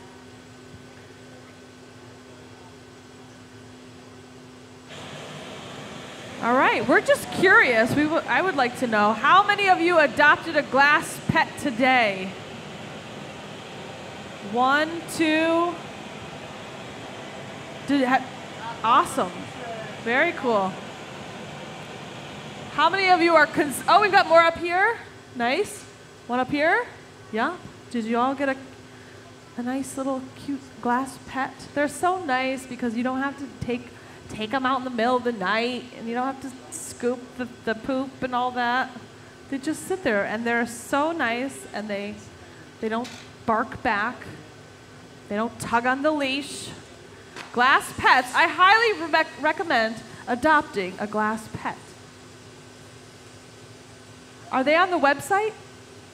They are on the website for sale. So if you know someone at home that wants a pet without all the responsibility of a live pet, they don't have the time, they travel a lot maybe a glass pet would be a good recommendation or gift for that person. You could go to our website, which is cmog.org. Check out the shops. shops.cmog.org. You can buy your friend that glass pet, adopt a glass pet for your friend that they've always wanted. So, Christmas coming up, maybe a birthday, maybe just I know you've always wanted a glass pet gift. You like the color purple, you like rabbits, dogs, cats, elephants, mice. Yeah, so mice are really cute, but do we want mice? No, but do we like glass mice? Yes. Works out.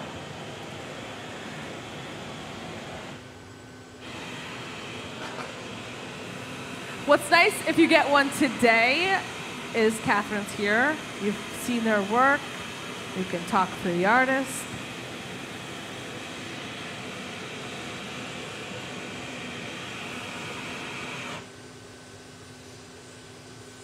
You can get your picture taken with her. That's the best part about adopting a glass pet today.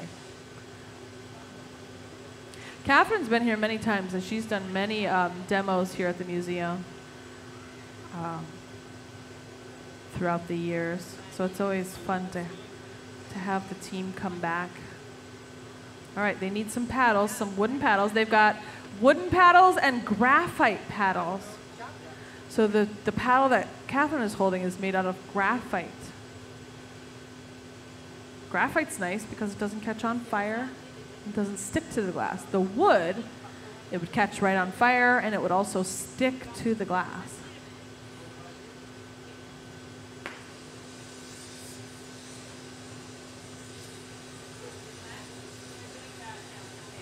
All right, so now it's time to pull out the tail in kind of the same way that they pulled out the arm. So Patrick's going to heat this up. Catherine's going to get that cold punty or the puntetto and pull. So when you're sculpting a glass bubble, it's a lot different than making sort of a vessel. You know, there's not a lot of sculpting with that. And so when you're sculpting glass, there's all these little tricks. And every glass sculptor works a little differently. Some glass sculptors, like Martin Yanetsky, they sculpt from the inside. So he has these inside sculpting tools that he uses. So he creates a bubble and kind of pushes the glass out from the inside. Like this, you can stick that puntetto on there and pull it out. Lots of different ways to to sculpt this material. And so everybody's got different ways to do it. So it's always fun to watch new artists make all the different things that they make. Because this is what they do every day, and so they're very good at it. And so watching someone who's very good at what they do is really fun to watch.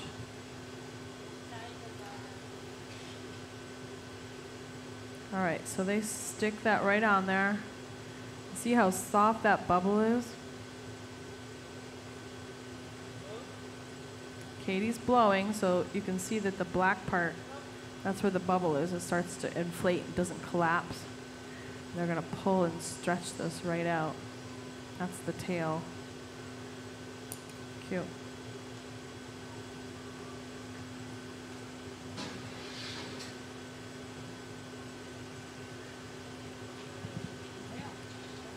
All right.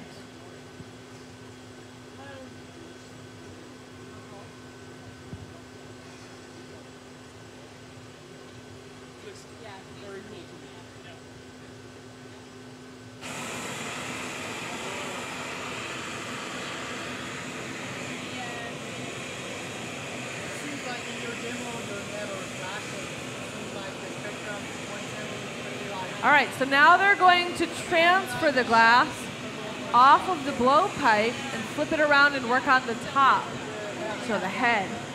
So they're heating up the top. That's where they're going to create a little thermal shock or stress. So they're going to break it right up there at the top. So it's always nice to put a little torch on that to break that free.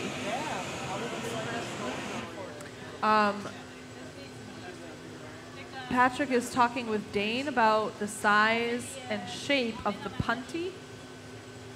So this is going to be a transfer iron that they will flip the whole thing around with. And so it has to be a certain size, a certain shape. There's sculpture punties, there's dome punties. So it all depends on what you're making, what kind of punty you want.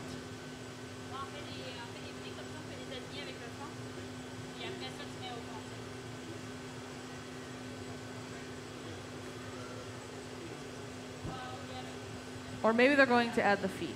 I'm not sure what they're up to. Maybe they probably add the feet before they punty it. So Catherine's going to start to heat up the feet, pulling them out of the garage where they've been parked to keep warm. So she'll take them from the cold side of the garage to the hot side of the garage and then into the oven to start to get them nice and hot, nice and soft.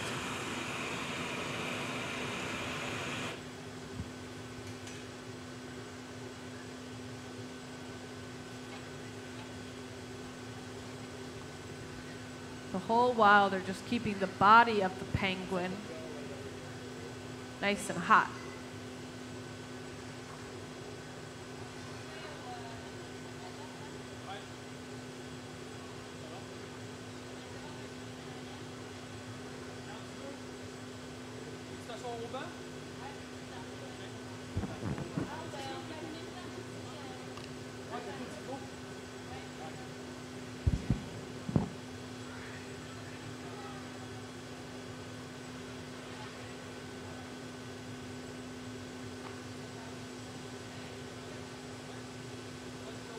I like this little dog. He's so cute. Kind of looking right up at you.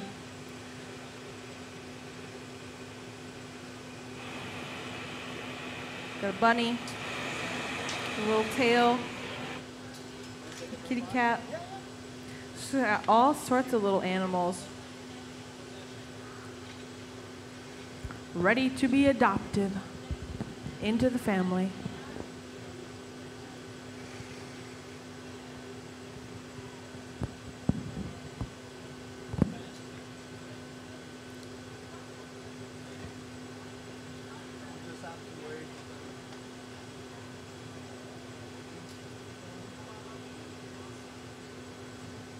Still doing all right on questions? So did you go to Yeah. college for class? Yeah, it's not my university. Yeah, the crucible of molten glass. Do we turn that off at night? We do not. We would turn that off if we were going to shut down for a long period of time, like a month or so. So let's say, we close a couple days out of the year. So we close, you know, Christmas Eve and Christmas Day. So it's 2 days. You'd think, why don't we just shut the furnace off? But it takes the furnace, that furnace that holds about 1,000 pounds of glass, it takes about 3 days to come down to room temperature and about 3 days to come back up. We want to turn it up nice and slow. And in the meantime, we have to empty out all the glass. And so we never shut this furnace off. We opened this hot shop back in 2015, and that furnace has been on the whole time. Yeah, so glass making is very much an expensive process. We get a nice fruit basket from Corning Natural Gas every year. I haven't seen the bill, but I know that they're probably pretty happy that we're here. All right, so there's 1 foot. See how they got it nice and hot, nice and gooey? They stick it right on there, and with a light tap, it pops right off. Yeah.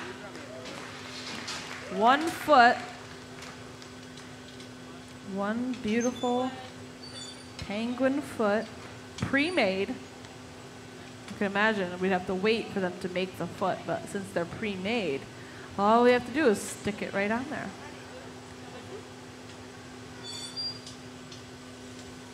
All right, so they've got 1 foot. She's going to just kind of make sure that that punty, they had the foot on a punty, and they broke it free, so it is a little sharp and jagged. So now she's going to fire polish where that punty scar was. Because who's ever broken glass before? Yep, you know it breaks in a sharp edge, right? But here it's nice because it's still hot, so all we have to do is fire polish the sharp edge. And it's softened and rounded out, so it's nice here in the hot shop. If we break glass, we can, sometimes we can fix it easily. Other times, it's not so easy. All right, so David's got the other foot. They're using that small hand torch to soften just the edge that they want to attach. Because the hotter the glass is, the more permanent of an attachment it'll be. So like the punty attachments, they're not as hot, so they break off really easily. Whereas these attachments, we want these feet to stay on there forever. And so they'll heat that up quite a bit. Timing, temperature, and teamwork are all really important. So this has to be done at the right time. So you can see Catherine's kind of going back and forth from the benches, telling them to flash and seeing when this is ready.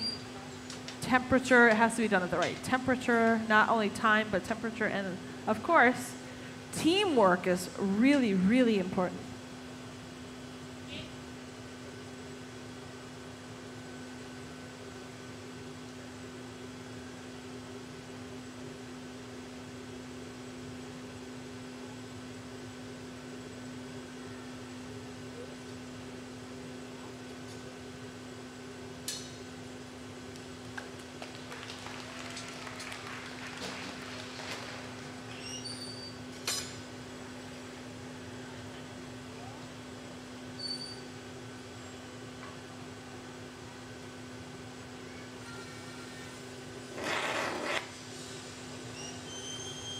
Right, 2 feet are on there.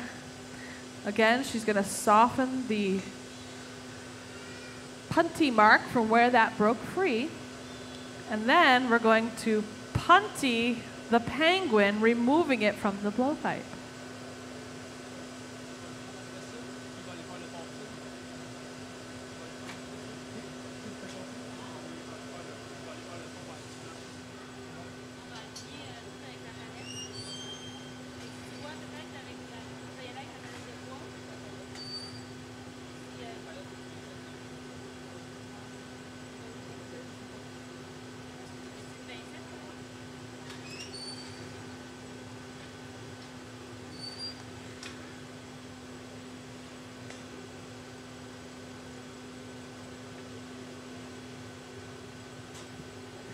All right, so they're going to paddle this to make sure that it will stand up nice and straight. Making sure the feet aren't going to make it so that it doesn't stand up straight.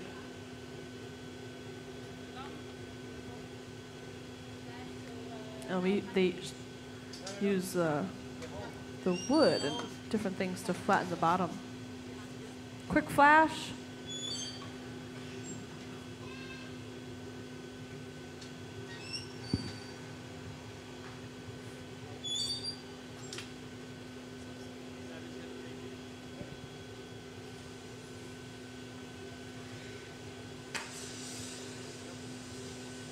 All right, now Dane's going to start the punty. So he picks a nice big pipe to hold the weight.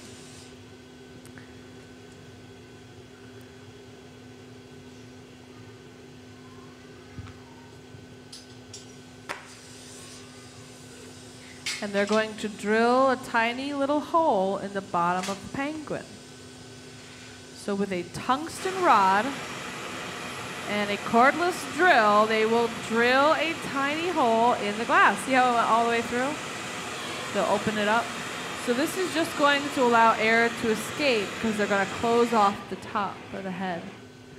And so if they weren't to drill this hole and they keep the bubble on the punty and close off the top, every time they go in for a reheat, the air inside will expand and distort the bubble.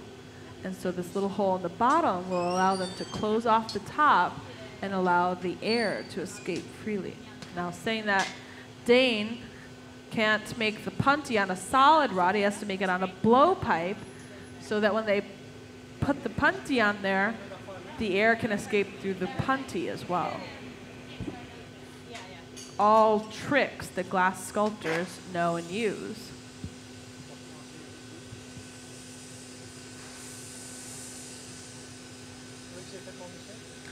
So, they're going to start to heat up that area that they will break the glass free on. Make sure that this line is nice and tight.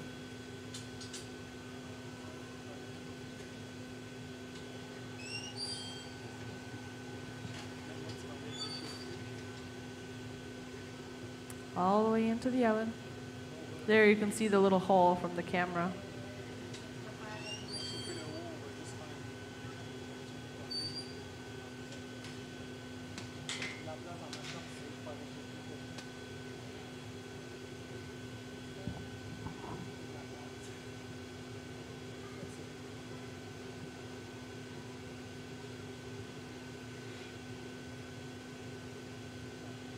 So now they're just waiting.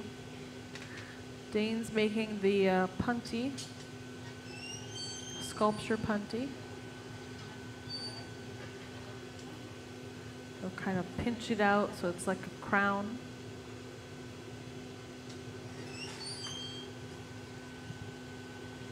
And they don't want it to cover the hole, so he's made it sort of like a ring punty. So it'll fit on the bottom in a ring over the hole, allowing the air to escape freely. There's a good shot. The whole team up on the big screen.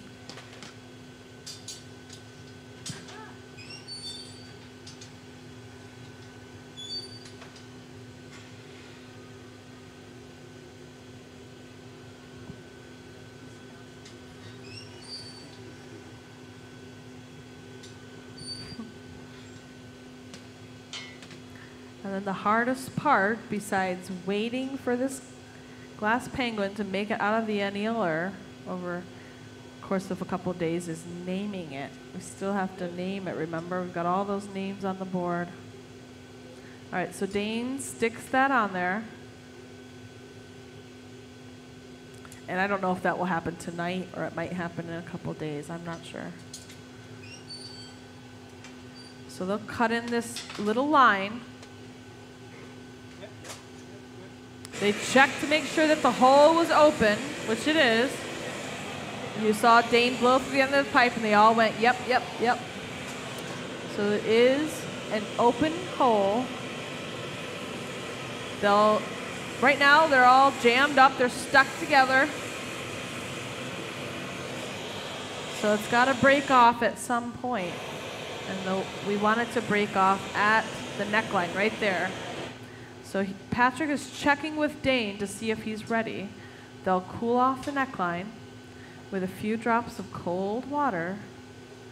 A few drops, here we go. And with a very light tap, it pops right off. Was anyone holding their breath? Yeah, me too.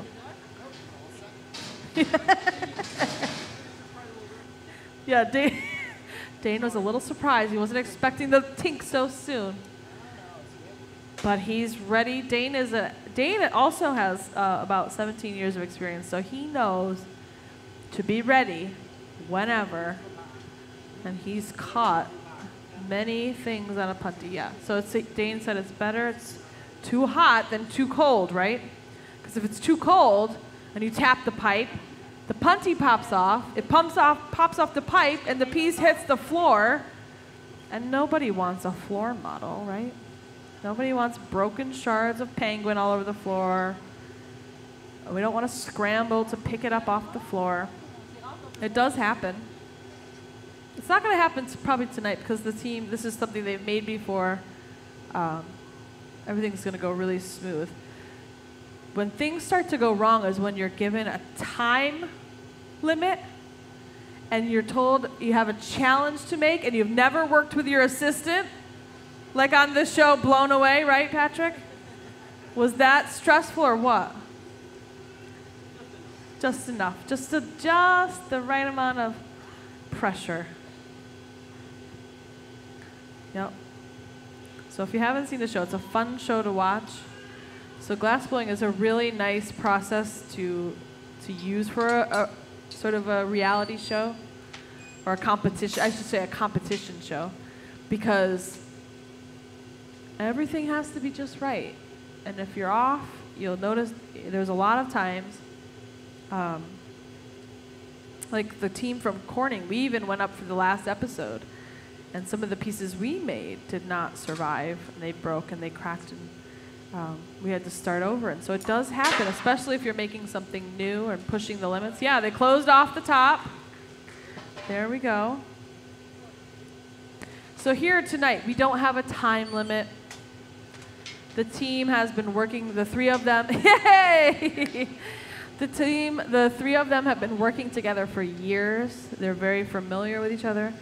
Our team has years of experience. So Dane and Katie, they have lots of experience. So everything should go really smooth today. And, the pressure's not there. This is not a competition. This is a fun glass blowing demonstration. So there's none of that pressure. No one's going home tonight. No one's getting kicked off the show tonight. So that's always a nice thing. The only thing we hope that happens tonight is everyone goes home with a glass pet. That's what we're hoping for. We hope that all the little cats and dogs and rabbits get adopted tonight to their forever homes. You got a glass pet? Which glass pet do you have? Oh, a purple cat for her fiance. How nice. Does he love cats? He loves cats, and purple cats are the best, right? Can't get a purple cat in real life unless you dye it, and that's just inhumane. Not a good idea. I don't recommend dyeing the cat's fur, yeah. But if you have a glass cat, they come in all different colors. Do we have a black cat? We're out of black. Oh no. Oh no. Well, we'll have to ask Catherine that when she has some free time, if she could make some more black cats. I bet those sell out pretty quick because everybody loves black cats. I think, right? Yeah. It's Halloween coming up. Everyone wants a black cat for Halloween.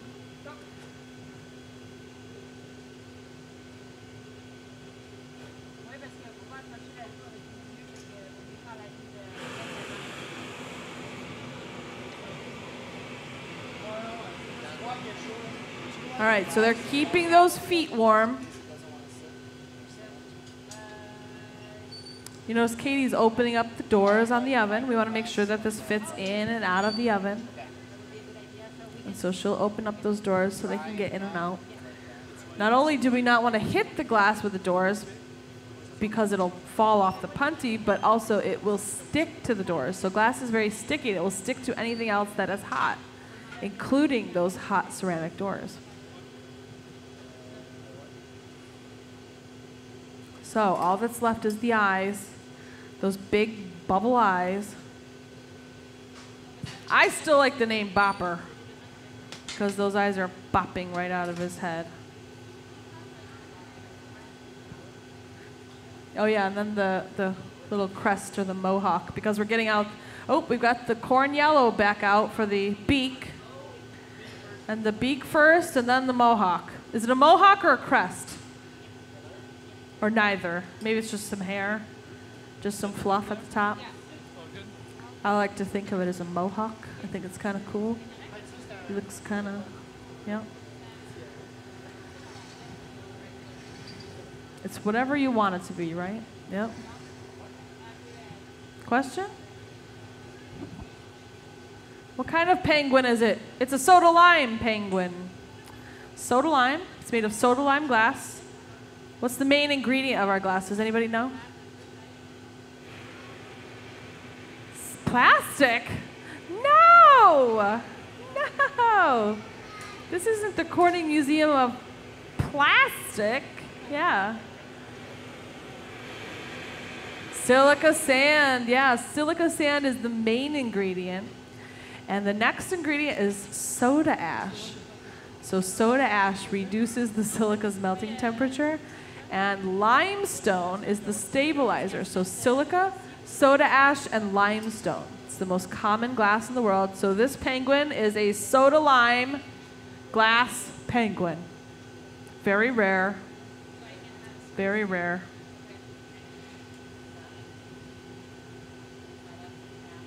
All right, so David's applying that corn yellow for the beak.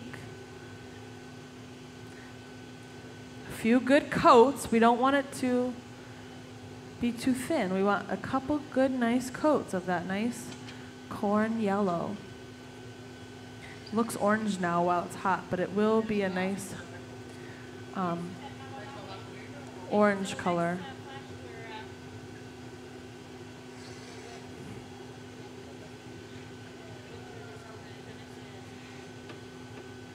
All right, so they use the torch to keep the punty warm. Catherine's got a set of large shears in her hand. So the bigger the cut, the bigger the shear. And so we've got little tiny shears for making goblets. We've got shears called, so the shears she has in her hand now, we call those like a large shear or a casting shear, nice and large. We've got these little trim shears for cutting little tiny things. These are nice. These are duckbill shears. They look like a duck's bill. So all sorts of shears for using different things. So she's got the large shears, so watch this. They stick it on. Ooh, that's a nice shot. They stretch it up, and watch this. She'll cut it free. Look at that. What do you think?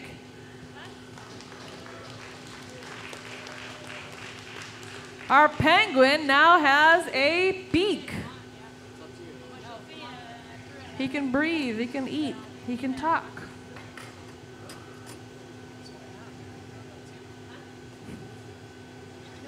He can walk and talk, but he can't see yet because he doesn't have his big bubble eyes. Bopper. They're gonna bop right out of his head.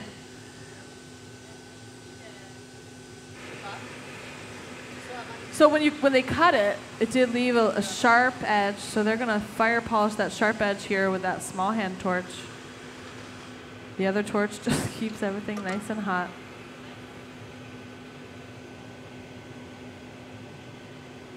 A graphite paddle will make sure that this is the perfect cone shape.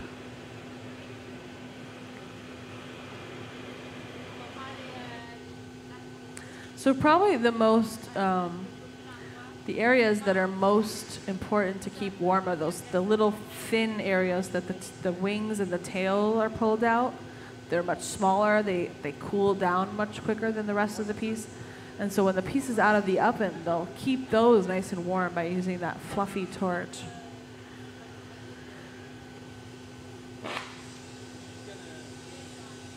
All right, so now they're going to start heating up the eye socket area.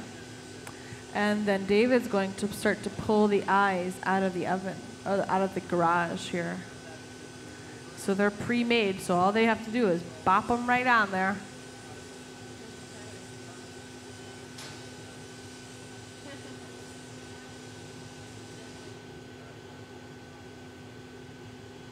Here we are.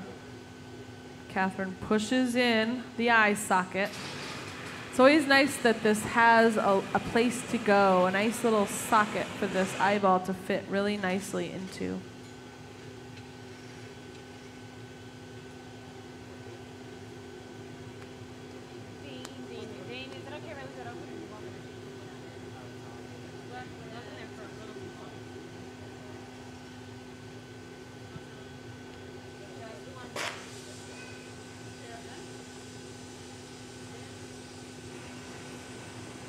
All right, she'll heat up the other side, and she'll use that tool called a tagliole, which has a rounded edge, to press in the eye socket. And then the other eye will just pop right in there. See it glowing? It's glowing nice and bright, and now it's nice and soft, and she can just push that tool, there we go, right into the glass.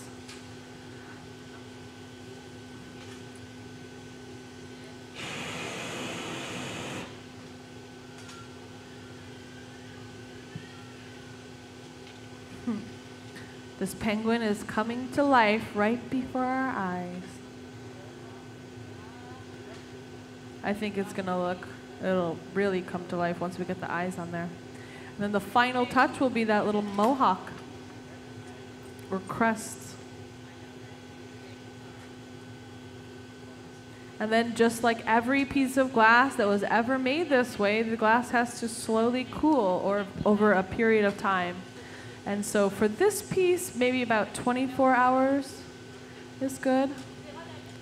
A slow cooling process because it is larger. It's got a lot of connections and different, the eyes and the feet, they're all a little different. So we'll put this on a longer cycle so it will, everything will cool nice and even. All right, David's heating up the back of the eye.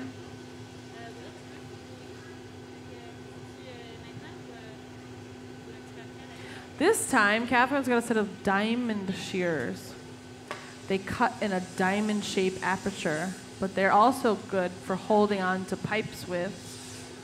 So she grabs a hold of it, and they stick it right in the eye socket. And what makes these, oh, and then there's another set of shears to cool it, and a light tap, it pops right off. The crowd goes wild. Woo!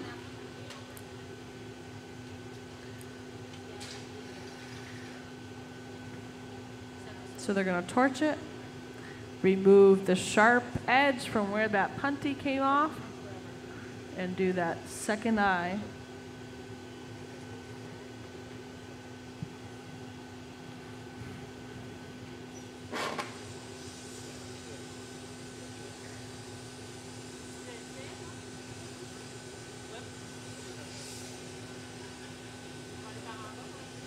So they use that torch to, now they're going to use the tweezers. Sometimes the cut mark will leave sort of a weird look to the glass. And so instead of cutting it this time, they pulled it thin and now they're tapping it off.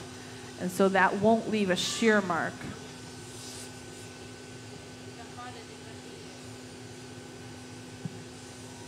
All right, time for the next eye. I like how the eyes aren't looking straight on. They're kind of looking off to the side, which makes it really cartoony, very silly looking. If they were looking straight, if the artist chooses to put this eye straight on, that looks very serious and very focused. But by giving them the eyes that kind of look off two different directions. It gives it that kind of goofy character. And a lot of her pieces have that sort of really fun, whimsical kind of personality.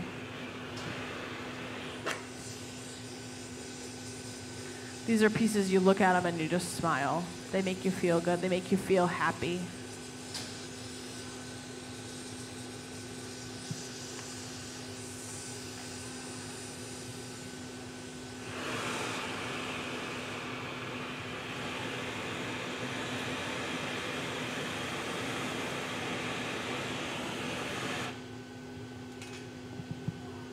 Okay, we're getting pretty close.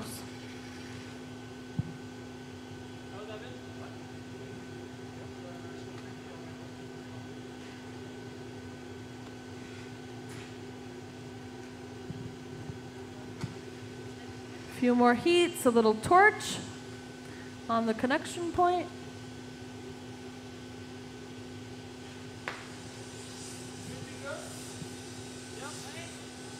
You know, they ask, are you good to go? We got a yes and a way. We're ready to go.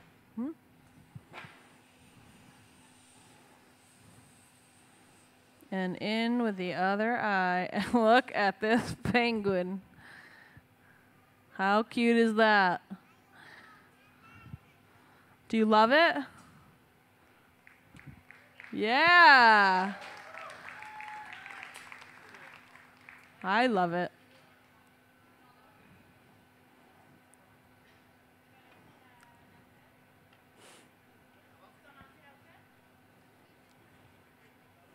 All right, so now the crest. They'll torch the eye, make sure that the punty mark is nice and clean. And then they'll add the crest at the top.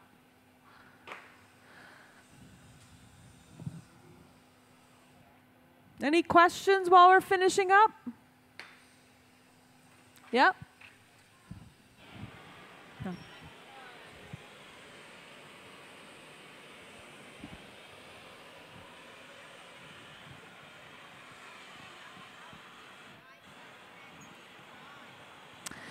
How do they know how deep the eye socket has to be? Well, so there's a sketch up there on the board, and in the sketch it shows the eyes kind of popping out of the head. So if they wanted the eyes to be really kind of sunk back into the head, they'd make the eye sockets much bigger. That way the eye would go all the way in. But because they want those eyes popping right out of the head, they only made the eye socket very shallow. They also made the eyes earlier, so they kind of have a rough estimate of how big the eye is as well. Yep. So a lot of planning goes into making glass like this. It's not something that they just kind of wing. There's been a lot of talk, a lot of planning. All right, a couple coats of that corn yellow for the crest or the mohawk. Be the final touch, and then this glass penguin will go away to cool very slowly over a period of time.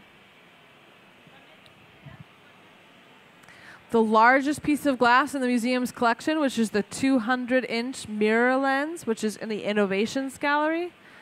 And it's the big 200-inch disc that weighs about 20 tons. It was cast here in Corning for the telescope at Mount Palomar, the Hal telescope. And that piece of glass weighs 20 tons. Like I said, it's 200 inches. And it had to slowly cool or anneal for 11 months. So a very long time. So the bigger the glass, the thicker the glass, the longer that annealing cycle is. But for this piece, maybe about 24 hours, maybe more or less. We'll ask Dane here in just a minute how much he thinks it weighs. Every time they add more glass, it does get a little heavier. So there's the mohawk. Now they're going to cut the little bits into it, and just like that, Catherine puts the final touches on this beautiful penguin. Cool. Dane, if you had to guess how much that weighed, what would you say? 12 to 15 pounds. Yeah, pretty heavy. Would you agree, David? Yep. Yeah, it's not a light piece of glass. This is a big piece of glass, so it is pretty heavy.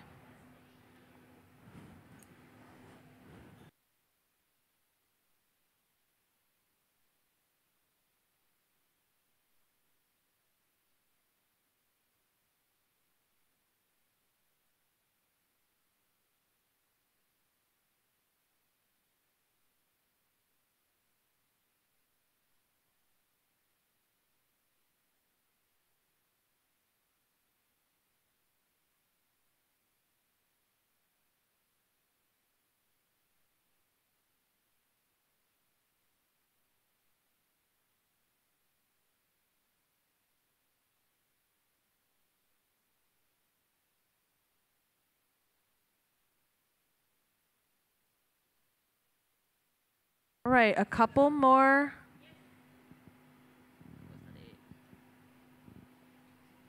Couple more flashes, and then somebody's going to suit up. Oh, Dane's already suited up in his silver suit with his Kevlar gloves and his face shield. This will be the last look at this beautiful penguin before it slowly cools. Before we break this off, the museum is now closed. So as you exit, we're going to ask you not to exit through the galleries, but to come down if you're able and make your way out to this side and through the front entrance, because the museum is now closed. And so we won't be going back into the galleries at this point. Your tickets are good for tomorrow if you want to come back, however. If you are interested in purchasing a pet, I believe the shops are now closed, so you can do that online or come back tomorrow or any time throughout the year. All right. We'll add a few drops of cold water to that punty connection, and with a very light tap, this should pop right off.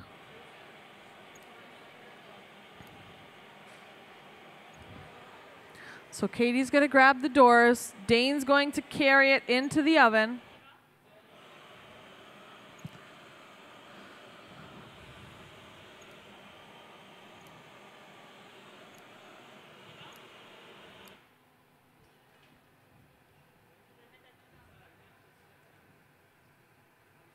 A few drops of cold water, a very light tap.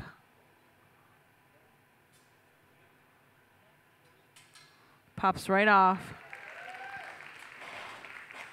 That small hand torch will remove the sharp edge from where that broke free and into our slow cooling oven, where we can get a closer look at this beautiful glass penguin in the morning. Dane's going to see if it stands up. If it doesn't, he'll lay it down. And there we are.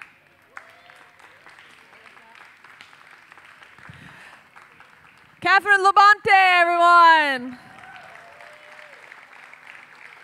Patrick Primo, David, the team here at Corning. All right, so Amanda's going to show Catherine the list of names, and this is going to be pressure, but I don't know if she's going to, maybe she will pick one tonight. Maybe it's just too much pressure. We'll have to wait and see.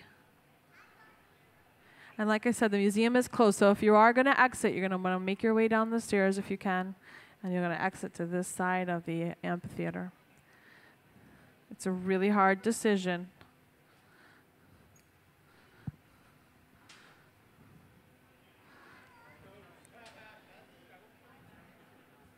If you have any questions, feel free to come down and ask.